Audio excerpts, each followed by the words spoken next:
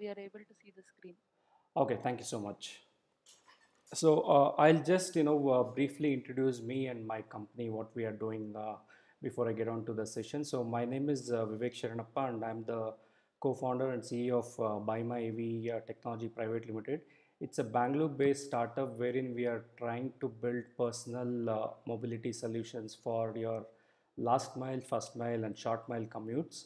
And in that journey, we're also trying to build in the new technologies that are available in this space, be it in IoT solutions or motor controllers or DC-DC converters, or including the motor manufacturing. So that's much about us, and we are like we are like 1 year old in Bangalore, and we have got a handful of customer base in Bangalore, where we are working with them to help them to achieve their last mile commutes with a clean green mode of transport. And for today, the agenda will be first we're going to talk on the design, basically, if you want to design an e-mobility vehicle, what are the things that you need to keep in mind. And once we finish the discussion, I'll open it up for questions if anybody has. And each of the sections I'll be closing it and asking any questions which come in. And finally also we can have a Q&A session wherein as much as possible I'll try to answer. And if if you guys are going to put in some complex questions which I'm not able to answer, definitely I'll go back do some research on that, and ensure that we get back to you with the answers. So EV motors, I'll not be touching too much on that, because since Dr. Patil said most of them will be from electronics and communication background, I will not go in detail into the EV motors. But definitely I will be talking on other items wherein how an electronics engineer will play a role in for example, in region and braking, what is the electronics engineer role? Battery technology, what is an electronics engineer's role? V2G and V2V is something very new in the market. People are exploring this, and people are trying to bring in a lot of perspective for this. I'll be talking on those things. And IoT is something which is very hot in the market, and everybody wants to know what is IoT and other things. In this presentation, we'll be contexting it around the electric vehicles. And lastly, we'll be talking on micromobility and upskilling, wherein I will be touch basing on different streams of engineering, wherein what they need to do to be skill ready to enter into the EV industry once you you're coming out of your colleges. And finally, we'll be taking the Q&A session. So let's get started. So first of all, I would give a warm welcome for everyone who took out time in this lockdown and in this, situation to attend this. That's a big thing. That's the first big step you have taken, and thank you so much. I hope I'll not bore you guys for the next 1 hour, and let's keep it more interactive. And I hope you enjoy the discussion as well. So when we started our journey, we considered what should we do? Should we take an existing vehicle and modify it to work it for an EV, or should we start from scratch? So when we were doing that, what I understood is design plays a very key role in any product development, be it EV or any product that tomorrow you're going to join a company to do it for R&D purpose, or you're going to start up your own startups to do a product development. Design, it plays a very important role, and especially if you're going to do it in the EV segment, the points that I've noted are the ones which will play a very important role. So if you put a tick mark to these things, right, then your design is going to come out, I would say it might not meet Tesla, but definitely it's going to perform well in the market. So first is the segment, we need to break it down. Which segment am I going to design my EV? Whether it's going to be two-wheeler, the three-wheeler, or the four-wheeler, or the heavy utility vehicles. And next comes your battery chemistry, capacity, and voltage. So this is very, very important, and it plays a very crucial role. As since coming from the industry, I know everybody asks what is the range that I can go in this vehicle? Can I do a trip, Bangalore to Mysore trip? Can I do it? So a lot of these questions get answered when we are going to pick up what is the chemistry that we are going to use, whether we use lithium ion, which is very very much available, and in the industry most of them are on lithium ion based, but we have futuristic things coming in, like which are like ultra capacitors based batteries, and also like hydrogen is another thing which is picking up. So all these things, like you have to decide, like when you start your design work, and you have to put them in your design, so that you ensure like what exactly you're going to build. And the third one is the motor type which you're going to select for your design, based on the first two categories, whether you want to have a max torque or max power or longer range. So all those things depends on what kind of motor you want to use. And basically even there, the pricing also matters, right? When somebody comes out in the market and wants to buy it, if I say it's going to cost a bomb, and I say like it has got a max kilowatt hour and blah blah blah, people will not be really interested in shelling out a lot of money on that. So even those things also needs to be considered when we do our design. If you're doing a design for a two wheeler, should I like use a hub motor, or should I go for a belt drive? You have to decide that based on the costing and other things that you're targeting in your design. And the fourth point is like very interesting one: top speed, 0 to 100, how much time can I do it? Most of the electric vehicles, their initial torques are very high. The reason being, like you have, especially if you're using a hub motor, there is no wastage of energy, so you get a very good torque. So but it also like is a trade-off. For example, like if you want to achieve top speeds quickly, then you're draining out a lot of battery energy to push that power onto the wheel. So whether you want to give short range with high power, or you want to give a long range with low power, all those things are also things which we need to consider when we are doing the design. And range is something like I've just put range because range is individual, and it cannot be characterized. Each one has their own perspective, and it's very difficult to satisfy all the requirements. So range is something like we have to define it. For example, I am designing a two wheeler with a lithium ion battery, and I'm using a 2 kilowatt motor, and it does a top speed of 50, and you get a range of 100 kilometers. So that's how that's how the design specs are being done when you have to do an EV. And the last but one is the battery type, battery charging type that you want to design. For example, you can see like Tesla is the leader in the EV industry, and you can see like they have AC charge, they have DC fast charge, they have superchargers, they have ultra chargers. So all those things are designed when the vehicle was designed, so that it can work with all these kinds of charging types available in the market.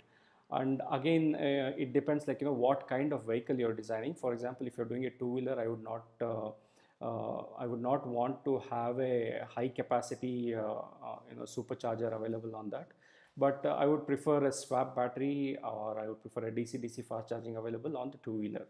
So all those things needs to be put into your design thought process. And finally, the high performance vehicles, if you are planning to do, for example, I want to build a super bike, or I want to build a car which is like competing with Tesla or any other things, then we should never consider to use an available platform.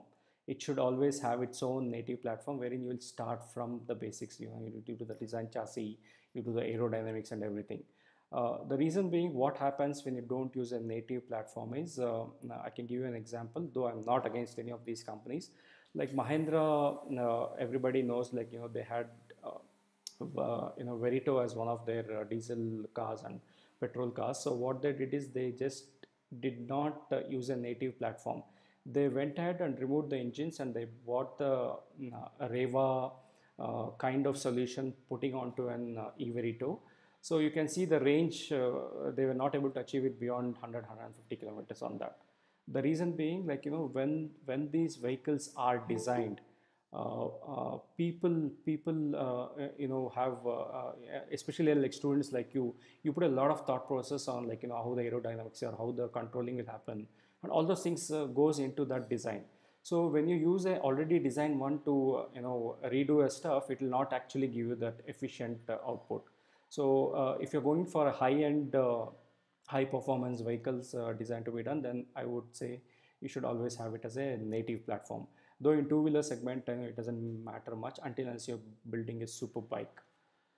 So that's on the design part. So next I'll be moving on to the EV motors. So I'm just going to pause for a minute here if anybody has any questions on the design perspective of an EV. You can just unmute yourself and ask the question, and you can mute back.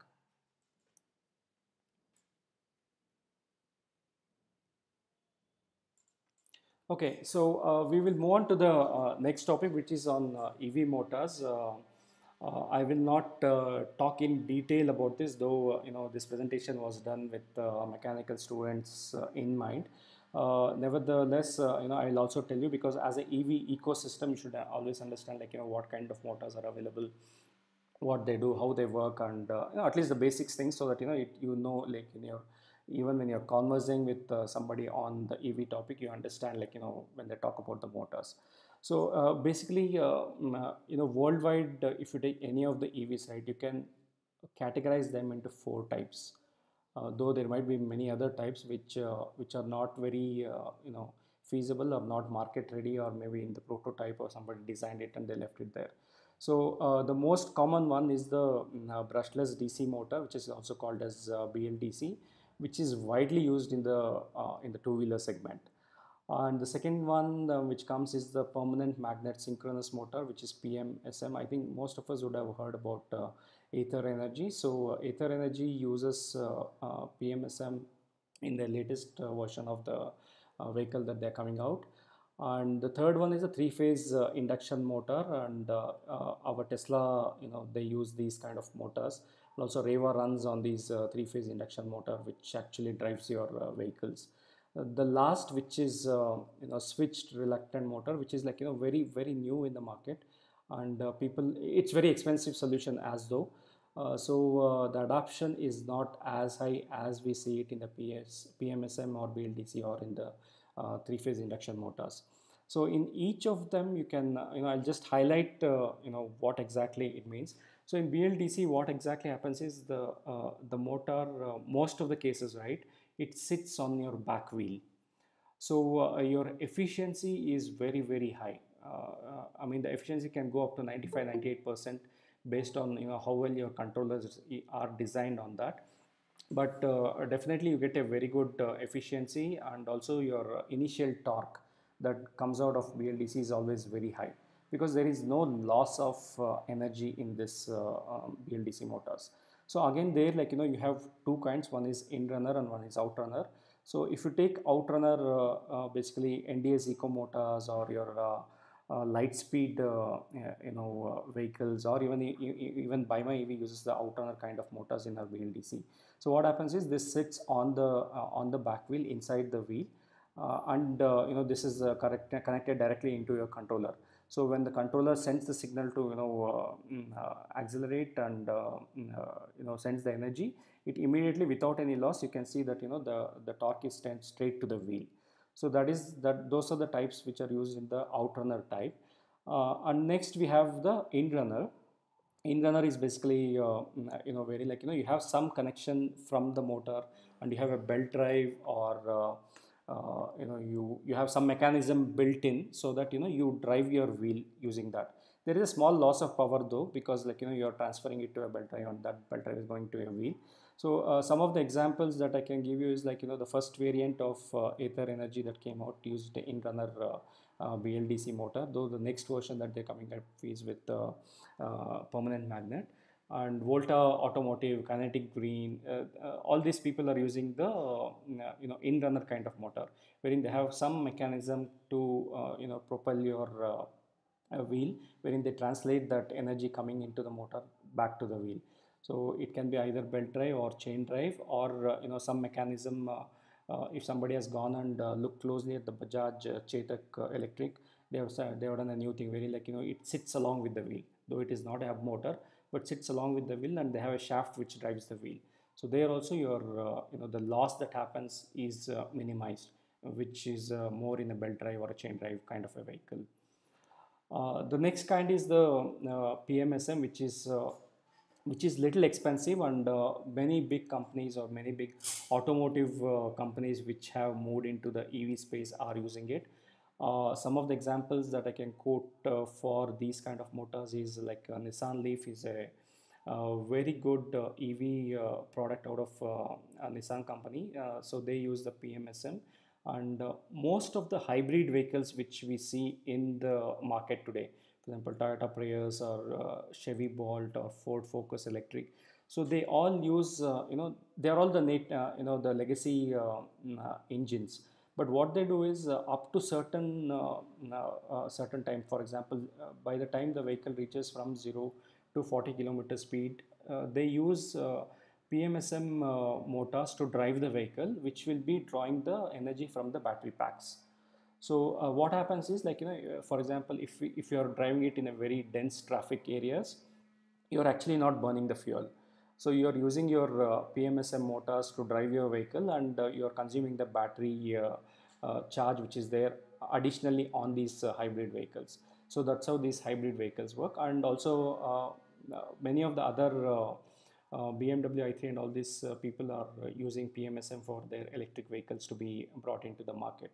So that's on the PMSM motor. And also Ether Energy is using these motors on their new variant of the 450X that they're soon going to launch in Bangalore.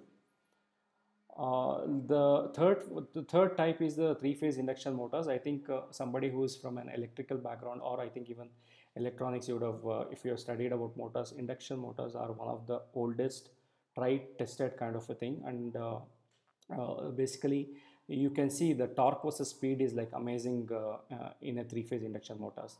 And this is the only reason why Tesla is using three-phase induction motor in all their vehicles, because of the efficiency rate, wherein, like, after BLDC, which cannot be used on a four-wheeler, three-phase induction motors are amazing efficiency, where like you can get up to 92 to 95%, and people are trying to go beyond, making it like 98, 99%.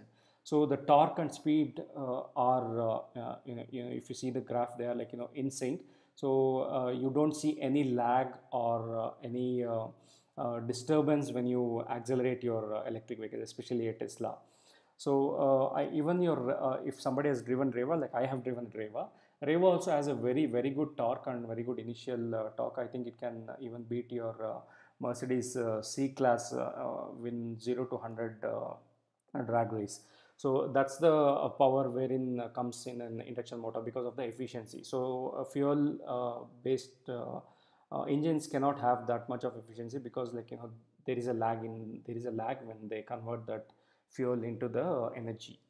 So the other thing is, like, even Tata, whatever is coming up with the new vehicles, they are all moving to the three-phase induction motors, because they understood that this has a very good tried and tested model, just as a motor, if you take, because it's there from ages and people have done research and improvised on it.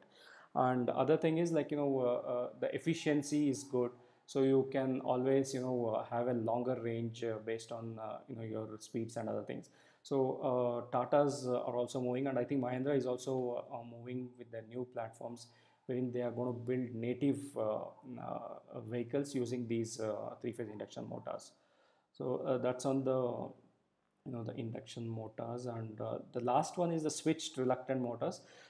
So these are basically an advanced version of PMSM, and the research papers say that wherever your PMSM is applicable, that can be replaced with an switched reluctance motors. But it is a little expensive, because it is not still in the market and not productized, and commercial availability is also not good. So people are just trying out to see whether PMSM can be replaced it or not. So only thing what happens when any motors, if you want to switch from anything else, is the efficiency should be high, and your performance should be better than what you have currently, and also the reliability. For example, in three-phase induction, when the torque versus speed is like very reliable, 95% efficiency can be achieved. So if that is achieved, then people will start moving to this. So why I'm telling all these things is, so when you start designing right, based on your application that you're going to do, two-wheeler, three-wheeler, four-wheeler, or a heavy or a high speed vehicle. So all these things can be put into your thought process, though you might not design this.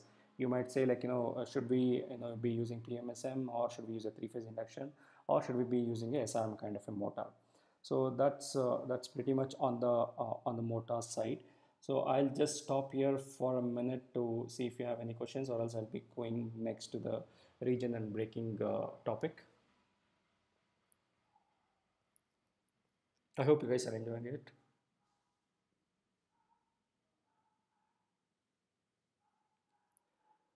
Okay, so next is an interesting topic. I think we would have never heard of regenerative braking system in IC engines earlier. Very like, when I apply my brakes, I'm not going to generate. Actually in the current IC engines, right? We are losing out on the energy. So why do you think when we drive for long hours on the cars or bikes by applying brakes and other things, the whole vehicle gets heated up? That is because you're releasing that energy when you do your braking, which is not being utilized back into your vehicle. So it's basically it's a physics. Very like we all have learned from our school, college, and even in engineering, that energy cannot be destroyed. You can you can create it, but you can never destroy it. It has to move somewhere. So only way in current IC engines it's happening is it's going as a heat dissipation. Whereas in electric vehicles, what happens is, I'll take electronics as a discipline. So when any of us, like say, let us assume we design a two wheeler and we have a motor decided, and we do, okay, let's start building the chassis, and chassis is built. So now we need to drive it. So to drive it right, we have to design a controller. Controller is like the heart of your system. So controllers are basically power electronics designed by electronics engineers, wherein like you say, when somebody applies a brake on the system, on the vehicle, so whatever the energy is generated, right, let's not dissipate it as heat. Let's capture that back, and we'll try to put it back into our battery packs, because lithium ion battery packs, as an example, if I take, you always charge them, right, and you discharge it. So that's how the system works.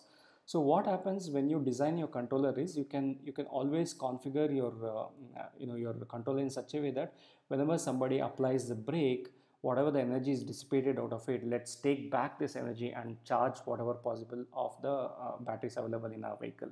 So that way, what happens is, like you're not losing out on the energy. You're trying to use that back. So when I say, like you're going to use that back, it doesn't mean like if I apply my brakes, I'm going to get a longer range. No, there is some math for that which you need to work out when you design your controllers and all. But at least 10% of it can be achieved, wherein like for example, I drive an uphill, and my vehicle range is 100 kilometers, and uphill is like 50 kilometers. If I go 50 and when I come back I'm just applying the brakes, I should be able to get 110 kilometers as my range, wherein like the 10 additional is coming from my regenerative braking system, wherein like we are trying to capture that energy that is generated out when I apply the brakes, and we are putting that back into our battery packs by recharging them. So that's how the regen works. So there are two parameters mainly, which any time you design it, you have to etch this in your brain and tell. Only two parameters that I need to think when I do my regenerative is, one is the efficiency and the effectiveness. So effectiveness is something which is very difficult to gauge, because the way I drive and the way Dr. Patil drives, or the way Jagdish drives, varies from person to person. So you cannot tell that effectiveness can be measured, but efficiency is always a measurable unit, which can be put into our design effort when we do that. So just going in detail, like what exactly happens is, efficiency, yes, I agree, like we cannot do it 100% efficient. So it doesn't work that way. I mean, till date nobody has designed anything which is like 100% efficient. So but there is a possibility that we can achieve up to 60 to 70% of the efficiency can be achieved by when we do our design, when we do the right batteries, and the right controllers are configured, and the right motor is chosen, and even the vehicle dynamics are working along with it. So that makes your vehicle 60 to 70% efficient. So now when we calculate the region, right? Generally, the loss is around 10 to 20% of the energy in an IC engine. So here, what we do is we try to capture that back into our vehicles. So now I think Tesla is the one which has achieved a great efficiency in capturing this regenerative thing, and others are like maybe at 40, 50, or 35%. But those guys have done a good thing in capturing it, but that doesn't mean like your range goes in the same percentage. So for example, if my car or bike does 100 miles, if I have a 70% regenerative into my system, that doesn't mean I'll get 170 miles in the range. It is like 70% of it is being captured back into your system.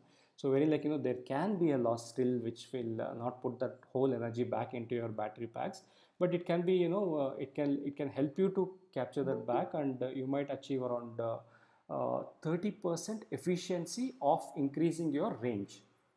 I think in Tesla's case, they have achieved 35% in increasing the efficiency of the range based on the regenerative system that they have designed. But now effectiveness is something like I might get 5%, somebody might get 50%. So worst case scenario is 5%, best case scenario is 50%. So just taking the same example, if a vehicle does 100 miles on a full battery charge, if in a worst case I drive and my regenerative is used, I might get 105 miles. But in a best case scenario, I might get around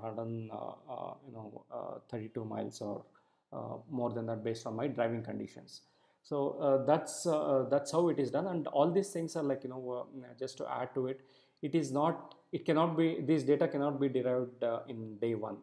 This is basically like you start capturing these regenerative data because it is coming back to your controller.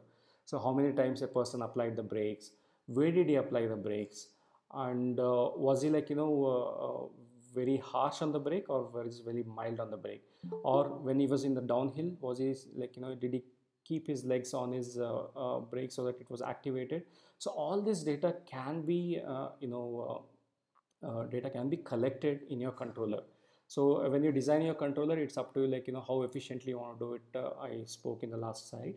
So all this information can be captured, and later on you can derive, hey, 1 year if 10,000 of my two-wheelers are driven on the road, I can tell you exactly what will be my regenerative braking system in worst case and best case scenario. And that's what Tesla or anybody else is doing, and even we are also doing it, wherein like we are capturing all this information and trying to collate and see like how people are driving it. It's very bad in two-wheelers because somebody driving a Honda Activa, we have observed that they are used to holding the brake lever and driving their vehicles, though it is not required. But in electric vehicles, that is a very bad, the effectiveness is like very bad. You're holding the brake, and once you hold your brake, the uh, acceleration system is disengaged, and it will not accelerate. So people will think like I'm trying to accelerate, the vehicle is not moving. So all these things are the things which we need to understand when we do our controller design. So that's how the region works, and it's a very very crucial and important aspect of your vehicle. So I've just depicted them in the two-wheeler, so you can see like what exactly happens is when somebody applies the brake, right, the green thing is your regenerative charging, which will take that back to your charge to recharge your battery. And when you accelerate, the same battery energy is being pushed onto your motor, or which drives the wheel. And same thing works in four-wheelers. It can be more efficient because you have four wheels running there, and when you apply the brakes, the amount of energy that gets generated is like a little large. But again, the battery packs are also large, so accordingly it gets adjusted. But all these things are based on the design, how well you do it in your system. So that's pretty much on the region system. So we are just moving to the battery technology, and I'll just stop here for a minute to take any questions, or we can move it to the last part.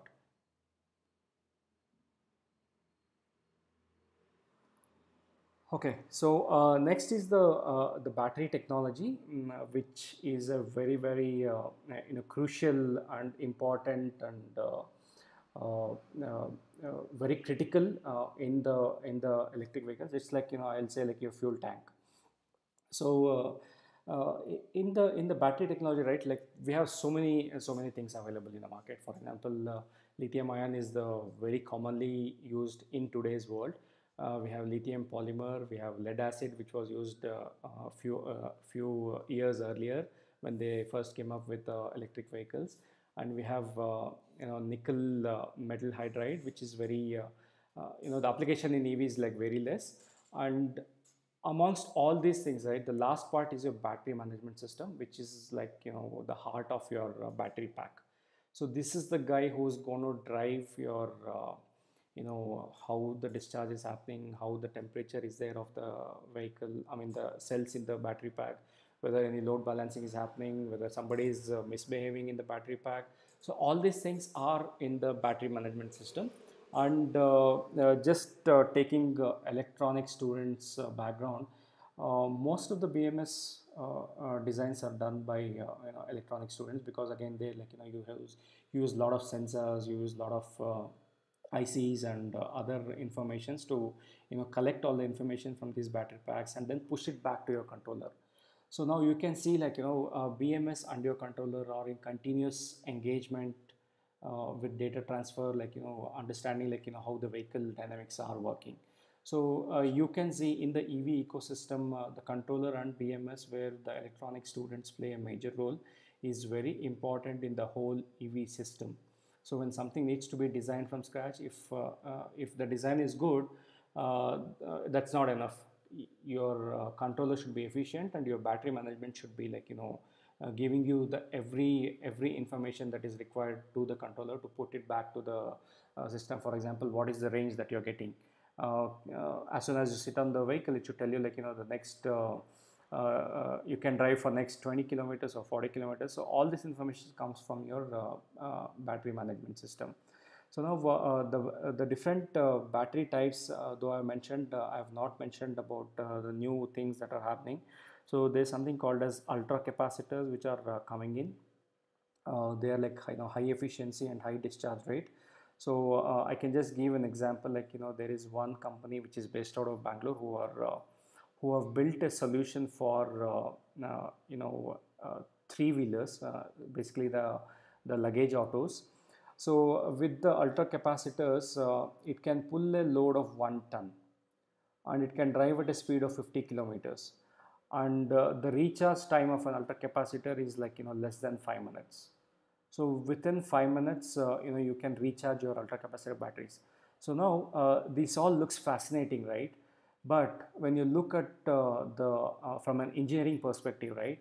So there, like, your battery management system should be very very efficient to handle all those things. How much of the power needs to be released, and when you charge it, like, should I stop now the charging?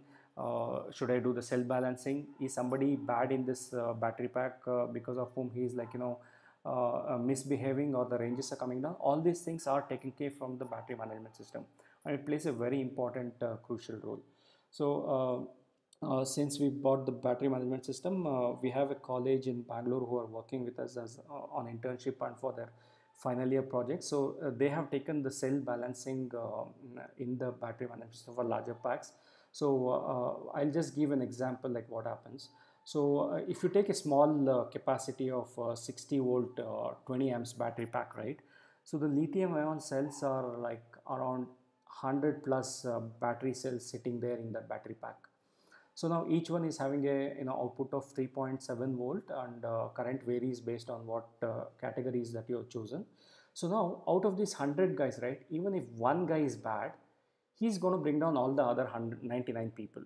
So the BMS is the one which plays an important role in identifying who is that bad guy sitting there amongst the 100 people, and tell that, this pack is bad because of this guy. So what happens is, when the battery packs are built currently, there is no mechanism to go ahead and replace them individually because the pack is built. So these students are trying to see if we can have a mechanism wherein, like, the bad guy can be removed and the new guy put in his place who will start behaving normally along with all the other people. So that's one of the project that there, which is very interesting and very. I think they got selected in the at the VTU level also. They had done some presentations and all. So what I'm trying to emphasize here is the battery management system is very crucial in the EV. Apart from the controller design, so you can see each one plays a very important role in the whole EV system. So now comparing it with the automotive industry, EV is revolutionizing things.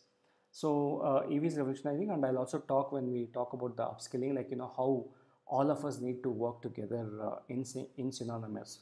For example, if we take today's world of IC engine two-wheelers, right?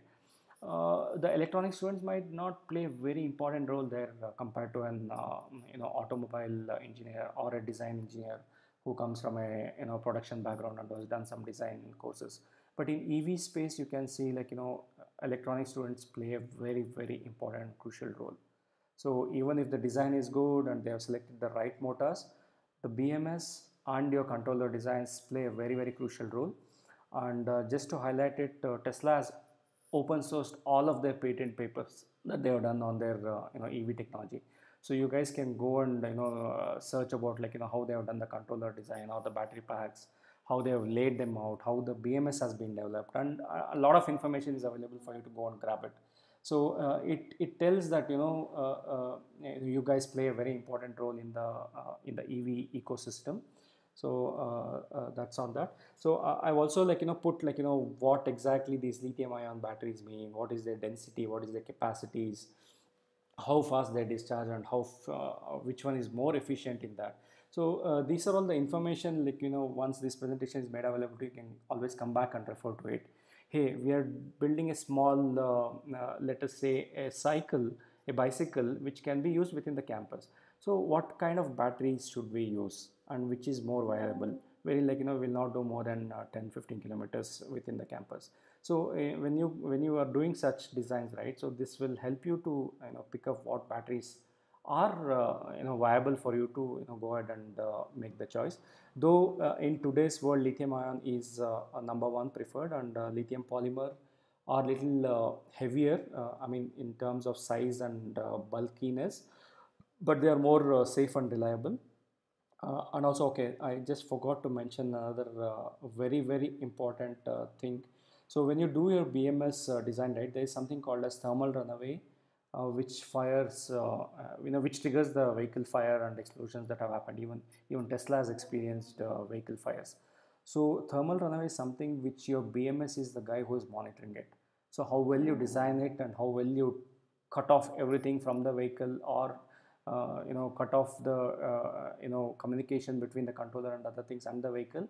So it all boils down to how the electronic students are doing that.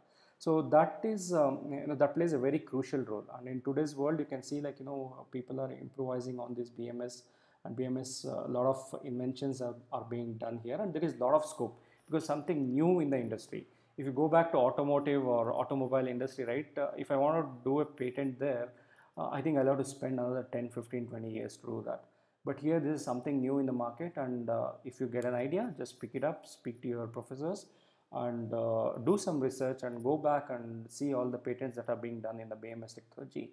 And if you have a unique path that you're taking, then you have a scope for doing it. So lead acid is something which has been already, most of the three-wheelers, they still use lead acid, but slowly they are also moving to lithium ion because of the efficiency and a lot of other things. Because lead acid, they are not very reliable. Anytime they can do a discharge and they'll be out of charge. So you cannot gauge your range and everything very accurately for a long time in lead acid types of batteries. And BMS, as I said, whatever we discussed, the name is self-explanatory. It's the heart of the system. It drives everything on your vehicle. State of charge you take, or any failures you take, or your temperature management system, or your ADC, or anything, or even for example, let us say I have designed my vehicle for only AC charge type. Now I go to a public charging station and I don't know whether they are having AC charge type, or they are having DC, or it is a DC fast charger.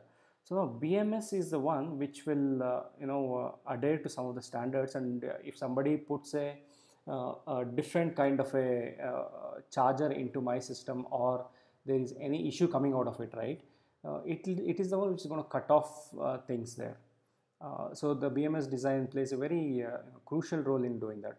And also for all the telematics that we are talking of, like for example, in next 1 year, I want to see how many vehicles that we have deployed in Bangalore city had regenerative being done. So BMS is the one who's going to give that back to you, because whenever regenerative is happening, you're getting back that charge back, and immediately, when that charge is being used for propelling your vehicle, you're discharging it. So all this information comes from your BMS. So it plays a very important role in collecting the telematics of the overall vehicle. And also when you do a battery swap kind of a design, there again your BMS plays a role. For example, what happens if a unknown battery type is put onto my vehicle? My BMS is the one which is going to send a signal to the controller telling that, okay, hey, I'm actually a partner, so now we can work together. So if somebody puts a different kind of a battery pack onto a vehicle which has got a swap battery, BMS is the one who's going to communicate. So when the communication doesn't come to your controller will say, like, hey, this battery doesn't belong to me, and you put a different battery. So all these things are going to go into your design per se.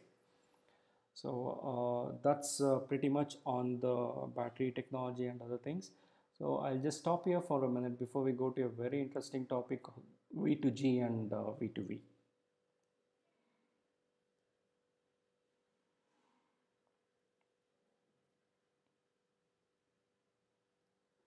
Okay. So V2G and V2V are like very new into the EV space, and I don't know, you guys would have already heard about it because you guys are more up to date than us. But it's a very interesting topic. And V2G is like, there are two things. One is vehicle to grid, and wherein, like, what exactly happens is how the systems are getting designed is, for example, I come back home in the evening, I put my vehicle for charge. Now this is a Friday evening, tomorrow I don't have office to go, or I don't have anything to do because of the lockdown, I'm at home, but my vehicle had 100% charge available, because at work or whatever the last location I went, I fully charged my vehicle and I just drove like 5 kilometers. So now my vehicle is having 95% of the charge available on my vehicle. So now, as we discussed in earlier stage, energy, it has to move from one place to other place. You cannot destroy it, right? So in V2G concept, what happens is when I come back home, I can always tell, hey, I have got 95% of a battery, and I don't think I'll be stepping out in the weekend, because I know there is a lockdown and other things are happening. So why not push this energy back to the grid? Or why not push this energy back to my home to do my lighting, wherein I will not draw power from the grid, and if that is suffice, let it also push it back to the grid. So V2G is a new technology which is coming into the market, wherein, like, you can share your energy, so that, like, you don't waste that energy by charging every day to 100% of your vehicle. You put it back to the grid, and grid can distribute it to wherever there is a requirement of the power, right? So that's also going to help, your coal generation of your electricity can be reduced, because you just assume, like, 500 people putting their vehicles back to grid because they don't want to use it for the next 2 days, and everybody has got like 80% of their efficiency. So just to take a small quote from, I think most of us would have watched this movie. If you recall the scene from Three Idiots, right? So there is one instance in the marriage hall where, like, he says, like, we are doing a converter wherein it will draw all the energy from the vehicles, and we can charge. Using that charge, we can power up all the electricity whatever is required. So that is basically a V2G concept. So now, talking on V2G in perspective of electronics, there is a lot of electronics that needs to be designed, developed to make this, working in the real world. For example, what is the voltage that is coming from my vehicle? What is the output he's giving? Whether he's giving 240 or 60, or what is the output that is coming? He's going to definitely give me a DC. So now I should have a mechanism to convert that back. So now, will I first use it at my home, or will I straight away give it to the grid? So all these things are designed, developed, implemented by electronic students, electronic engineers, because you have to design those systems, and that is basically electronics. You have to see, like, okay, this is coming in, and I need to have all the necessity ICs and boards designed, which will ensure that this will not falter the systems when it goes out of my vehicle into the V2G unit. So you can see that what amount of important role you guys will be playing once come out of your college and entering into the industry. So this is on the V2G. Next, in the V2V, we have two modes. One is vehicle to vehicle charge and vehicle to vehicle communication. So this is a very, very interesting thing, and one of it will actually solve your range anxiety. So let's take the first thing, which is vehicle to vehicle charge. So what exactly happens in this part is, for example, I'm driving my car, and I went to a mall, or I went to Mysore, for example. Let us say, for example, in today's world, Hyundai Kona EV, I can drive to Mysore, and I think I cannot drive back to Bangalore. I need to charge it somewhere. So what happens is, there is an anxiety, right? As soon as I reach Mysore, my first thought will be like, where do I charge my car first before I do anything else? With V2V, what happens is, I don't have to worry about that. So all that I need to worry is, like, when I'm actually going to run out of power, I need to see, is there any vehicle near to me which can dissipate, charge to me, so that I can go back to Bangalore. So that is called V2, V2V, wherein vehicle to vehicle charge, wherein, like, from one vehicle which has got more energy, it will pass on that energy to another vehicle which is low on energy. That way, like, what happens is, this is going to be super fast. You don't have to wait for that few hours or to do it, because, like, how well you design your connectivities, right? DC fast charge, anyway it will be a DC charging. So DC are always fast. So now, how efficiently you will design that V2V amongst your vehicles, so it can help people, as though, like, they go to a fuel station, right? They just go 5-10 minutes, they have a energy in their car which can bring them back to their homes. So that's the V2V charge that we are talking about. And this is a concept which people are trying out, and I think Tesla is also trying out, very, like, one Tesla can give it to another Tesla, and based on the type of chargers that these vehicles use, you can always have a Tesla giving their power to a Hyundai Kona, or Hyundai Kona giving it to a Mahindra E-Verito, or things like that. So that's on the V2V charge. So this will, what exactly happens is, the energy is not stored somewhere and lying there. It will get utilized, and it keeps moving around. And also the time that is required for people to use the EV to move around is going to reduce because of this V2V thing. So now, when we talk of V2V, right, so there is a lot of technology that needs to go into this one. So you need to have a system designed which can communicate with your which is the nearest vehicle available for me. And now, when you design your like, if you remember the first slide which I showed on the design, we talked about, like, what is the charging that we're going to do.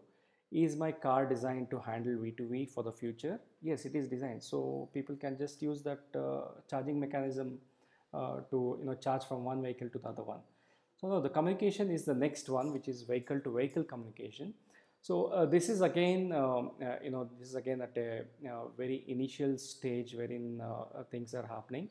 Mostly this is like in futuristic things in mind. For example, if everything becomes autonomous, wherein, like, you have the cars driving on their own, how will we handle all these things? So autopilot is there now, but what happens if he wants to communicate with the other vehicles around him? So V2V communication is the channel which will help them to do that. So if I'm driving my car, and I'm running low on charge, V2V will communicate to see who is the nearby vehicle which is available with more charge available, and who is ready to dissipate that energy to me. So that will establish a connection with that vehicle, and it will start communicating, telling that, hey, I'm low on charge, I need the charge, so let's next wherever the next available stop is there, we'll charge, and we'll just push that energy to my vehicle so that I can continue my journey. And the next thing is, when it comes to the driving behaviors of people, and accidents, braking, stability, how much you have traveled, all these things, right? So all these communications can be done using the V2V communication, wherein every vehicle is communicating, and it can avoid your road accidents. It can avoid the driver fatigueness, because it knows, like, he has driven for a long time, he needs to really rest. So the vehicle automatically will bring down to a halt, telling that you need to really rest because you've been driving for a long hours. So all these things are coming into your V2V communication. So there again, like, you can see that though most of it is driven by software, if the vehicle needs to send its GPS positioning, it should be an electronic student who has put a GPS in that and who's communicating with the satellites and sending the coordinates. Then only, like, the software can handle that data and tell it is doing. So when I apply my brake, you should have a sensor on the vehicle which will take that information and send it back to the cloud for the software guys to process it. So you can see, like, it plays a very important role in even the V2G and V2V, which are, like, very new to the market, and are going to be in big time in the down the lane. So just to depict that whatever we discussed, you can see V2V, the left picture in the charge. For example, somebody has put for the public charging, and I am running low on charge. I don't have to ask him to remove his vehicle. All that I need to do is I just go and plug to him, so that I also get start charging without him having to remove his vehicle. So that's the beauty of V2V charging mechanism. So what happens is, the guy who has parked it here and sitting somewhere in a restaurant or at his home or in office or in a call, he'll not be disturbed, or he'll not be asked, like, to come and remove his vehicle, because his vehicle is already charged. So I can just plug to his car and start charging my vehicle. So that's the concept of V2V. And in the communication, you can see on the right side picture depicting it, where all the vehicles are communicating and interacting, and a lot of information is coming to everybody, so that to avoid any kind of accidents or driver fatigue, or using the energy available on these EVs to do it. So it's a very good concept, and as I can see, and I have been working, I know, like, electronic students play a very crucial role in these places as well. So that's on the V2V and V2G topic. So I'll just pause here for a minute, and I think we're running out of time. Jagdish, can we, like, still go it? I think I'll need another 15-20 minutes. Yes, sir, you can, sir. Okay, thank you, thank you. So let's touch on the Internet of Things, which is the very interesting and very fascinating topic. Very fascinating because, like, you can do anything and everything with Internet of Things. I'll just quote one example. So I have a 4-year-old son who is very naughty now. So when he was born, right, I had an issue. Whenever he's crying, either me or my wife both are working. We used to be on calls or something, and we were, like, not knowing that he's crying or cranky. So what I did is I just developed a small sensor which was sound tracker, and it will send a tweet to me telling that your son is crying, or it will send a WhatsApp message to me that your son is crying, or it will send an SMS to me that your son is crying. So any small minute things you want to do it, it can be achieved using IoT. And you can, I would say, like, you can go and pick up from tomorrow onwards. You just pick up one problem and you build an IoT solution for that, and I'll bet that you'll be very happy with that solution. So coming specifically to EV, right, IoT is very vast. So now we saw, like, so much of communication happening between a controller and the BMS, and vehicles to the grid, and vehicles to to the home power. And in the V2V and V2G, we saw, like, charging from one vehicle to another vehicle, and vehicle to vehicle communication. So all this communication is happening through your Internet of Things, where your GPS, your speed monitoring, your fall alert in case of a two-wheeler, or you met with an accident, your vehicle analytics, your geofencing, your wheel jammer, you name it. You have to build IoT solution to actually have that data pushed back to your cloud, and showing it, like, hey, look at, this is what your vehicle analytics is. So now, since you will be building controllers, since you will be building BMS, building IoT solution around that is not a big task. For example, in at Buy My EV, we have built our own solution. Let me emphasize that we have not brought any solution. We have built our own solution. Very like our vehicles GPS, speed monitoring, and fall alert especially is all developed, and we get all this information on our dashboard. So now vehicle analytics and geofencing is very important. For example, we do a subscription based model. So when my vehicles are running out of Bangalore, I should get an alert telling that, hey, your vehicles are running out. So geofencing is where it comes into picture. You lock your vehicle and go, like how can it stop somebody from stealing it? Say if you're going to use a hub motor, right, or even any motor, right, you can have you can design it in such a way that you can jam your wheel so that the vehicle doesn't move at all. It's like standing there rock solid. So all these things are designed when you do your IoT. So even your region that happens, where like your controller from the BMS is getting that information to push this back onto the cloud to know like how many times on this vehicle Vivek applied the brakes. You need an IoT solution to be built. Now, state of the charge is good on a vehicle, but what if I'm at my office and I get a call to meet my friend in Indranagar and my office is in Whitefield. So now, before even I start my journey, right, state of the charge is something like you can build an IoT solution wherein the battery BMS sends the information to your controller, and the controller in turn tells it back to the IoT, and IoT pushes it back to the cloud, telling that I just say like my trip is not home today. I'm rerouting my trip today via Indranagar. So there only I can see the data that okay, you can still drive if you're driving alone on the two-wheeler. You don't have to worry about the charge. So all these things are going to be designed when you do your design, and all these things are to be captured when you do your IoT solutions. And even the charge compliance, what we talk like how the vehicles charging happens, whether you want to do DC-DC converter, or you want to use only AC chargers, or you want to have a swap battery, and in the swap battery you want to check. So all this information should be pushed back to the consumer onto a dashboard or to a cell phone or to the company, anywhere like you need an IoT solution to be built around that.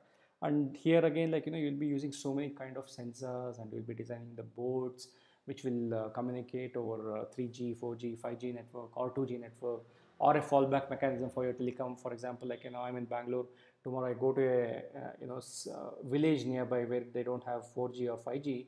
I should be able to fall back on 2G and still send some data which is making sense to me to collect that information. So all these things come into your IoT, specifically in EV. Though IoT is like very vast, and you can, as I gave an example, you can build any solutions using IoT. So once you do all these things, then you have to work closely with your computer knowledge to make it available. So you have collected so much of data, right? You're communicating the data. So now you have to integrate them, and you should make them available on the cloud through mobile applications or mobile app or dashboard, and start collecting data. So once you start doing this, right, after 1 year, if the system is completely built and available and running on the roads, you will be able to design your AI and ML, wherein like you can tell, hey, in my vehicle, what is the longest range I can go? In my vehicle, what is the shortest range I can go? In my vehicle, if somebody with 70 kgs is driving, what is the range I get? In my vehicle, if somebody is three people riding who are like 70 or 80 kgs, which comes up approximately 200 kgs, what is the range that they can get? So all these analytics can be built onto IoT, and that can be pushed onto your mobile app or web applications, where like immediately this data can be transferred. For example, on a bike, when three people sit, immediately it should tell your range will be 5 kilometers because three people are loaded. I cannot show some wrong data to them telling that, hey, the range is 20 kilometers and after 5 kilometers you're out of charge and you're like, nowhere in the middle of the city. So all these things, come into the IoT, and we have designed our IoT boards and everything. We are using the AWS cloud technology. We have used AirVantage, cloud technology as well to, capture all this information. And also we are using Sierra wireless chipsets for doing the IoT solutions wherein we do the communication, and it supports 4G M2M SIMs, and it has a fallback of 2G network. So if I go to any area, like if 4G is not available, it'll try to fall back to 3G, and 3G is not available, it will fall back to 2G. We are not gone beyond 2G because 2G is available at even in the remotest of the location as far as my knowledge goes. So this is something which pictorially we have represented like what we are doing, and swap stations we have built. They have IoT solutions wherein somebody removes a battery and puts back a battery. We get that information. Battery packs, we have a solution built wherein state of the charge comes back to us. Controller, as I mentioned, again the motor is a little dumb part of the vehicle. So it just communicates back to your controller. Controller is the guy who actually feeds all the data back using the IoT solutions back to the cloud. And we are also, if you want to build an off-grid charging, off-grid is you have a swap station available, or you have a charging location which is based on solar.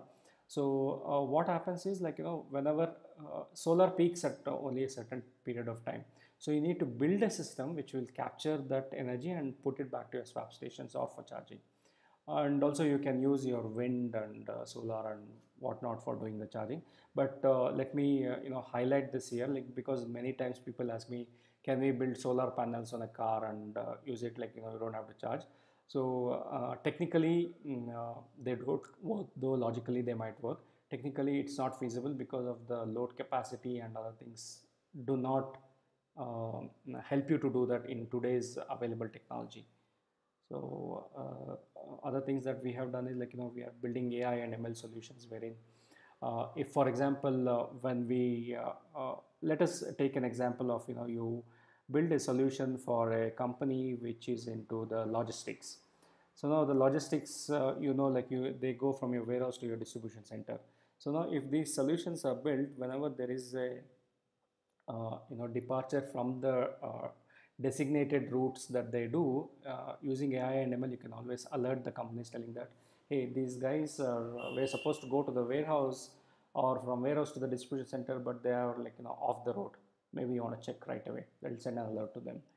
And mobile apps, we are still developing them. It's in the developing stage right now. And GPS is the very very basic thing that you can do.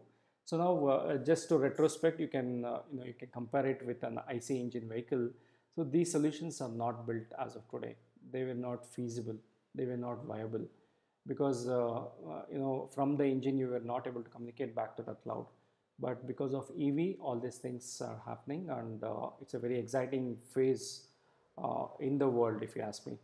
When you talk of EV, right, it is not only Bangalore, Karnataka, or India. EV is open. Every country is trying to push the limits and do innovations in this space, and the world is looking at the bright engineers who can do innovation and other things. So that's on the IoT. So you can see this is one of our e-bikes which we have built: the controller, the battery packs, the DC-DC converters, and the IoT solution. And that's pretty much. So next, let's move on to the micro mobility. I just wanted to touch base on this because, when you talk of EV, everybody talks of mobility, right? They don't say transportation. They don't say they don't use that terminology. They use mobility. They'll say personal mobility, shared mobility, blah blah blah. So I just wanted to touch base and highlight you guys so that when you are in a conversation with somebody in the industry, or you go for anywhere, you exactly understand what terms when they talk, what exactly they mean. So in micromobility, you can see in the picture, various designs, models are available. It's basically on the two-wheeler, when you have bicycle, you have kick scooter, and you have seated scooters. So where in the last segment, in the seated scooter, battery assisted. Kick scooters also we have, which we do it now for small campuses or small factory outlets, or where there is a controlled environment. That's where we are operating. We have tied up with another company to do that one. So now again coming back to micro mobility, right? So it's basically in mobility, it means you should be able to transport a person from point A to point B within the for whatever the reason that he wants to do. Like, I want to go to the gym, I want to go to the college, I want to go to office, I want to go pick up groceries, or I want to meet my friend at my coffee shop. So that's where the mobility comes in. Transport is again a very bigger terminology. You can use it for air, you can use it for sea transport, or railways, everything. So when it comes to mobility, like you should understand that it's for a within the city and within predefined things that happen commonly, which is like going to your college, going to your office, or going home, or meeting friends, or coming up. So that's where the term mobility comes into picture there, wherein you cannot use the mobility word to I'll put a mobility solution to uh, transfer people from Bangalore to Delhi. That doesn't make sense. But if I say I'm building a mobility solutions within Bangalore, or within Mysore, or within a using the kick scooter, we are building a solution within the campus, that makes sense, because it's a limited way of helping people to move around without spoiling the environment. So that's where we also fall into the picture. That's where Buy My EV is trying to address the issues of the last mile, first mile, and short mile commute. So you can see the for the kick scooters. I work with my partner in US, and we have a patent for the folding technology. So the way we fold, even MI kick scooters cannot fold, because we hold the patents before them. So that's on it.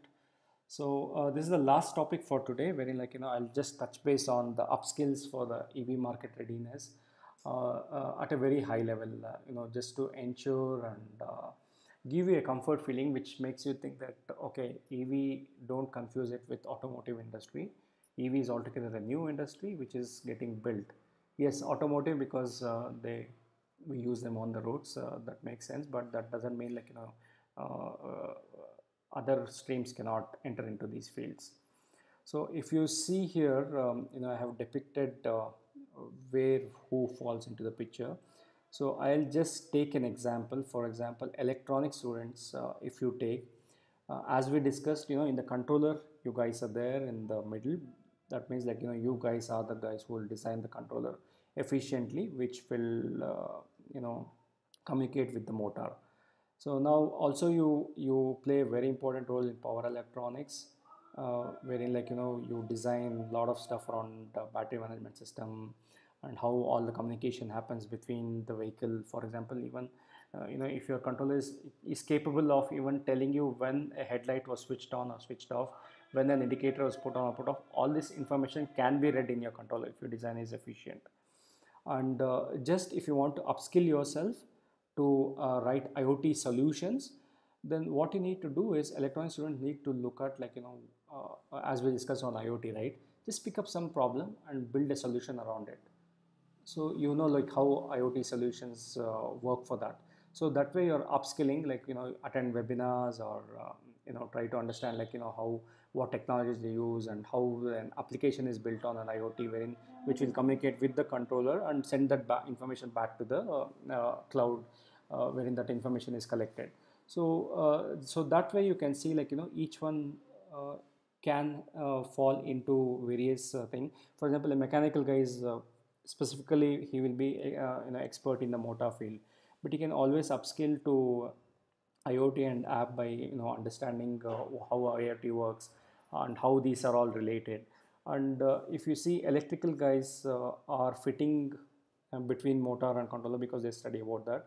They are fitting between controller and battery packs, because they fit there. And also in power electronics, they learn to a certain extent, but not as extensive as electronic students. Whereas when it comes to native frame design, you can see mechanical guys or the IP guys who come with a design background play a very important role there. So what happens is, if an electronic student who does the controller design, who knows about motor, who does the BMS design, and who has also done the IoT, so how does he go to the native frame design? You just have to attend some upskill events or upskill courses on frame designing that happens for an EV, so that you get a hang of it. And if that is your passion, you can always pick that up as a mainstream, and you can integrate, so that you become a you do the design, and you do the design along with that you do your actual controller, how they function, and things like that. So that's on the skills, and where, in which bucket each of the disciplines fall into. And just coming to collaborators with whom we are working. So Relisys is another startup which is in the hardware and IoT. So wherein we work closely with them on building our solutions. For example, I said we have built our IoT solutions. So we design everything. We design, we know what requirements need to go in, what features I need to have. For example, the fall alert, and for one of the solutions, we are also building a air quality index alert, wherein these IoT solutions will also, wherever we drive our bikes, I'll collect the air quality index and I'll push it back to the cloud, so that I can map it on my using Google Maps or Google API, so that when somebody says I want to check how the air quality index is in Bangalore, we populate that data and show it to them, telling that, hey, look, the air quality is good because of the lockdown or various reasons. And once everything picks up, we can always show the air quality is bad in in these areas, kind of a thing. So the next is Empoise Design Studio, with whom we work on the design. So this is another startup from my friend, colleague, and he was my engineering batchmate who studied along with me. He comes from a production background, and he has done the design courses from one of the famous institutes in India. So we work with them to do any design. For example, the battery boxes that we are designing, we want to make them more safer, tamper proof, and even the IoT solutions that we build, we want to make it waterproof, because in India two-wheelers are left outside. So we wanted to make it IP67 rated, where rain, dust, shine, whatever, it still communicates and it sends the information to us. So we work with them to do those kind of designs. And coming to micro mobility, as I said, we have the kick scooters where we do for campers and other things. We have tied up with a company called as LIV, wherein they do the deployment, and they have developed the app and other things for these vehicles, and they run the show. We are just like an OEM provider for them, and software part of it is completely done in house. We have interns from computer science background, MCA, and some electronic students also who have a passion for building software for this are also working. So they work closely with us, and we develop it in house. And for the motor, we are working with Physics Motors in Bangalore, which is another startup. We are trying to make it more efficient, as we saw, you can achieve a efficiency of 90 to 95%. So we are working with them to make the motors more efficient and more reliable, and waterproof, dust proof, region proof. So all those things, we are working with these collaborators in Bangalore. I think that's pretty much from my side. I think I bored you guys for almost 1 hour 20 minutes, so you guys can go ahead and ask any questions if you have. Hello. Sir, I have a question. Sure. Sir, Can you please which is the state? best vehicle, sir? Uh, Either electric vehicle or